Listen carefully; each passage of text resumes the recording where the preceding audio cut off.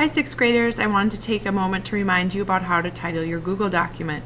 As we've talked about in class, it's really important that your Google Doc is titled correctly, not only so that your Google Drive is organized, but also so that we as teachers can make sure that we get your assignments you're turning into us and get them to the right place in our Google Drive as well.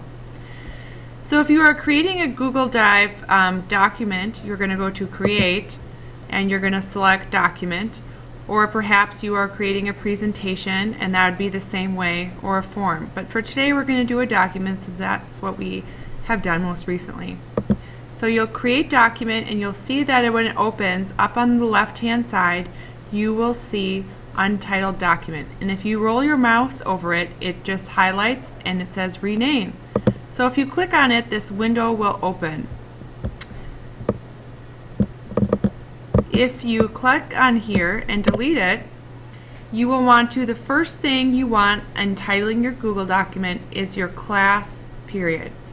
So if you are, so let's say you are in 3-4A.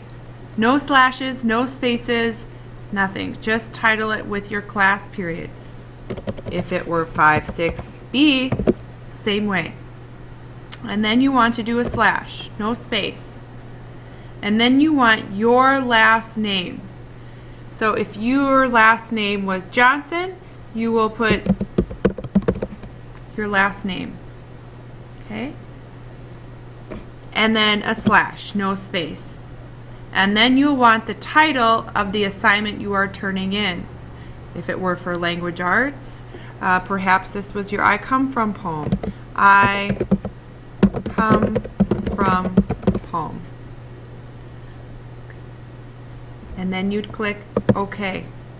And then you can see right up here you have your class period, slash, no space, your own last name, slash, no space, and then the title of the assignment you are turning in.